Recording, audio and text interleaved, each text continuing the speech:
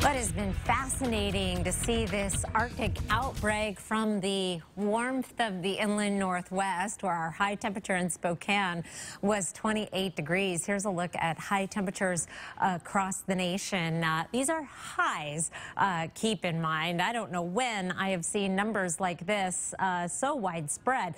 7 below in Minot, 13 below in Minneapolis, 10 below for a high in Chicago, with just brutal wind chill readings throughout the day. It was only 5 in Kansas City, 15 in Pittsburgh, 28 in Nashville. Look at Atlanta, 44. It was cold for them. They're bundled up. And 32 in Billings, 50s in Portland and Seattle, and 43 in Boise. This looks like we are in the worst of the cold for the upper Midwest. It's going to be shifting to the Northeast. Now, here's a look at some current temperatures and wind chills just to really make you feel cold. And International Falls, which is frequently one of the coldest places in the country, 33 below right now with a wind chill reading of 45 below. One of the fun things about this cold snap is so many people are telling their stories of the coldest they've ever been and the lowest wind chill, and it's amazing to see the math on some of those stories.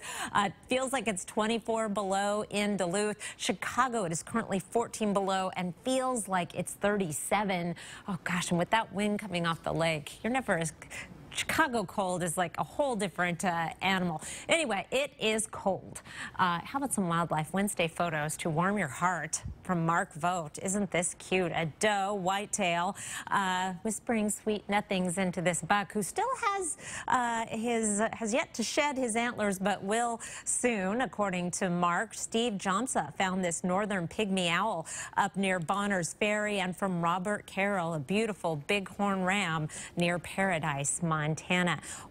High pressure in control through tomorrow, then that will begin breaking down as the day goes on. Our next system comes in on Friday, bringing a mix of rain and snow to the valleys and snow in the mountains. Here's a look at your 7-day forecast. Tomorrow, some low clouds and fog to start the day. Hopefully we'll get some sunshine. If so, our temperatures should be up around average. A rain-snow mix for Friday, and then the possibility of some snow or rain on Saturday and Sunday. There's our cold snap. Single-digit lows next week, and although that is nothing compared to the numbers I just showed you, that is the coldest we will have been so far this season. We've bottomed out at 14 as our low. Keith, I know you were a lot colder than that back in the 80s.